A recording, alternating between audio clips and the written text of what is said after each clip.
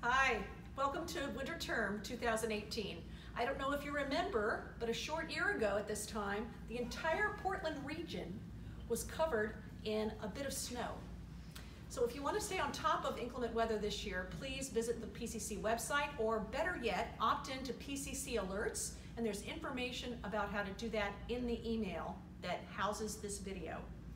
Big things are happening on campus this term, one of which is the climate survey, which we took a couple of years ago and which we are redoing this year to ascertain progress and how we're doing.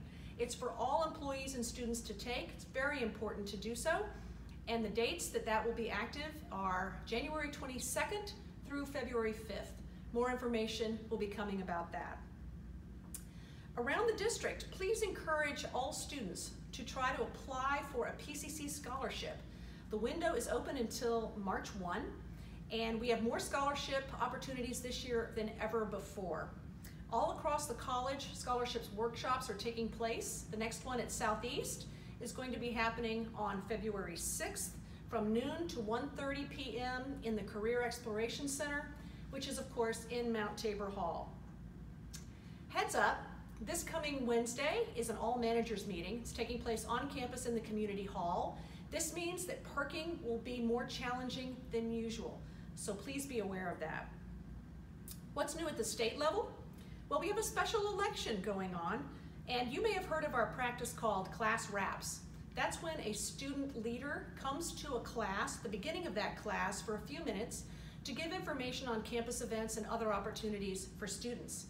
Faculty, please consider arranging a class wrap in the next week, because the class wraps will contain voter information in terms of how to be an informed voter and information on this special election.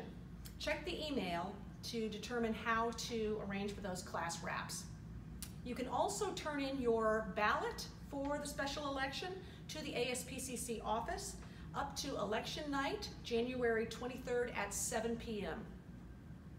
I hope you all enjoyed the long weekend. I'll be joining many in our region for the MLK Day of Service, which is taking place at Warner Pacific College this year. So that service will be focusing on the community of Southeast Portland. I look forward to talking to you soon.